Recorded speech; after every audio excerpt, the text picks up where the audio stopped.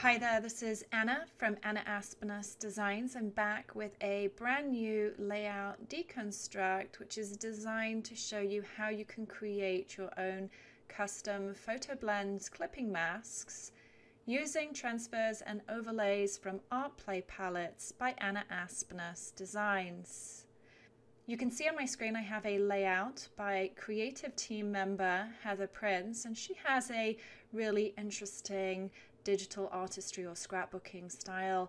You can see that it's predominantly traditional in her approach with all of these dimensional elements that she's incorporated into her page that gives it this more traditionally scrapbooked approach. But she then likes to combine her images with those more artsy components. So often she will blend an image into the background and add some transfers as well. And in this particular case, she's also used the transfers from her chosen ArtPlay palette to create this neat custom photo blends clipping mask to add a quick and easy blended image to her page. So we're going to go ahead and take a look and see how this particular layout was put together. So I'm going to minimize this, and you can see that we have a solid background foundation with a little bit of artistry in the lower right hand corner. And if we look at our layers panel, this gives us a better view as to how the layers are stacked in order to create the artistry. So she began this page with a 12 by 12 new file at 300 dpi. You want to ensure that you have that 300 dpi, as this will ensure that your page will print at excellent quality. She then added a solid paper from ArtPlay Palettes Sonoma, which is the latest ArtPlay collection available at the Anna Aspnes Designs store at oscraps.com. From here, she added a transfer from the same ArtPlay palette to create a focal point on the page and draw the eye in. You'll also notice that the transfer balances with the visual interest that already exists on the solid paper. The next step was to add in her blended photo, and you can see that she has created this mask. And if I go ahead and go to Edit, Fill, we'll ensure that we have the Preserve Transparency box checked, and I'm going to convert that to black so that we can see it better. And you can see what she's done here is she has layered up multiple transfers from ArtPlay Palettes Sonoma, and then she's merged them together, and then she recolored that one layer to white. So let's go and take a look at our transfers and overlays folder, which is in the ArtPlay Palettes Sonoma, and you can see that you have 12 different transfers when you open this file. And so some of them are edge transfers in that they have hard edges to them, but other ones like this one, for example, and this one, even though these are one layer multicolored files, what you can do is you can open one of them into your workspace. And if I go ahead and add this over the top of this black area, even though this is a multicolored file, if I go ahead and go to Edit, Fill, and then change that color to white, you can see this becomes a really neat element to which you can build your own custom photo blends. And that's exactly what Heather did, as she brought in multiple transfers. Let's go ahead and bring this one in, for example. And you want to try and go with those transfers that don't have hard edges. And then you can go to Edit, Fill, and then White. So you can see by building these up and bringing new transfers in, we're able to create a custom transfer. So let's go ahead and just delete that and delete that one. And then what I'm going to do is turn that photo back on so you can see this was her original photo. She placed the image over the top of her custom mask so that the edges of the photo exceed the edges of the underlying transfer. In other words, you don't want to have any of that underlying black area, or in Heather's case, white area, showing beyond the image. So you want to completely extend the photo edges over the mask, and then you're going to go to Layer, Create Clipping Mask, and you can see how that instantly blends the photo into her background. She then added some elements from the OrnateCuts No. 1, which includes a variety of elements and frames. Let's go ahead and take a peek at some of those. So here's the preview, and you can see that they are dimensional elements, and I've included the layers for each one of these elements in a different folder.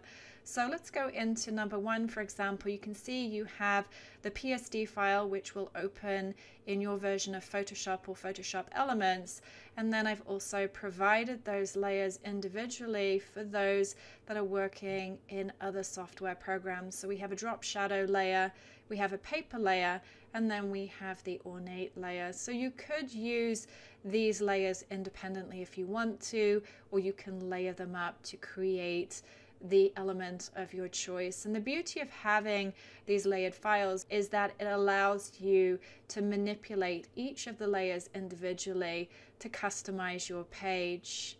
So there's a number of these different elements available to you in the OrnateCuts No. 1, and then I've also included those ornate files. So that's the third option in each one of these layers as an ABR file. So let's go ahead and you can see that we have the ABR file here, and that can be loaded into your Photoshop or Elements program, and then you can access those files using the paintbrush tool. So let's head back to our layout, and you can see in this case Heather used the elements in their traditional format.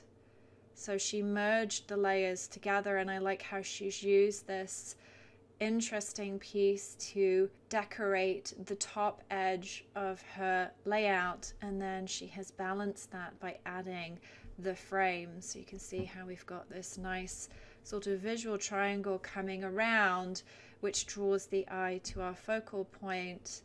There is a mask layer that comes with the frame, and then she clipped a photo to that mask layer using the same clipping mask function that she used to add the photo to her blended clipping mask. She then wanted to embellish her page, and so she did this by adding some transfers, and I really like how she brought in some of these edge transfers, and she's added an artsy component to these transfers by applying different blending modes. Now, the default blending mode for any of these layers is normal, so you can see that this is what the transfer would look like if I were to bring it directly onto the layout. But you can go ahead and you can change the properties of that transfer simply by checking different options from this drop-down menu. And in this case, she decided to add some punch to her transfer by adding this linear light. You can see how the colors are accentuated. She then duplicated that transfer to create a secondary layer, and then she applied a multiply blending mode. So again, this would be the normal blending mode. It looks like she has a square attached to that, but of course when you apply different blending modes, that will disappear. So you can go ahead and experiment with different options there as well. In this case, she went with multiply, so you can see the difference that creates. So you can change the look of the transfers and overlays that come in ArtPlay palettes simply by changing each of the blending modes. She then added another transfer, the lace, and what that does is it extends the lace down over the transfer, and applied a drop shadow layer style to give the elements some dimensions. You can see if I turn off that visibility, then the drop shadow layer style is activated and deactivated. She then brought in some multimedia files, and these are layered element files, and they come in PSD and individual formats. Let's go ahead and switch that on, and you can see that essentially these are artsy element clusters that I've created for you to add to your pages. And the nice thing about these layered files is that you can turn off any of the layers that you want in order to customize the elements. If I wanted to remove that leaf, I could. If I wanted to remove the tape, I could do that too. So lots of different options to be able to switch up and change the element. You can also change the color. So for example, if I wanted to change the color of the leaf, then I would access that green leaf and then go to Image, Adjustments, Hue and Saturation, and I could change the hue of that leaf and make it brown or blue, for example. I'm going to go ahead and cancel out of that. And before we move along with the page, we'll just go ahead and take a quick peek at some of the other elements that are included with this set. So this was the one that Heather chose to add to her page. There are 3 others, and these are also included in their individual folders. And if you head into one of those folders, you can see that there is a PSD file, and then all of the layers in that PSD file are also included as individual layers so that you can create your own custom element clusters. So let's head back to the layout, and then she went ahead and she applied another transfer just to counteract the visual artistry that's happening on the left hand side of the page. It creates balance, and again it strengthens that visual triangle that draws the eye around her focal point. She then added her words over the top of her photo and converted those to white. You'll notice that most of the word art that I supply is delivered in PNG black format, but there's also an ABR file to which you can add that word art to your page in any color of your choice. And then she dipped into the UrbanThreadz 17 that were released a few weeks ago, and she added a couple of those to her page. So she adhered that element to the top of the page, and I like how those curved organic lines lead the eye down to her focal point and to the words. And then she also has a mirroring element that draws the eye diagonally through her page to the bottom left hand corner. So a super simple page here that Heather has created, very effective but very simple, and the basis of it really is around the combination of multiple transfers in order to blend that photo into her page with the addition of some simple embellishment and words.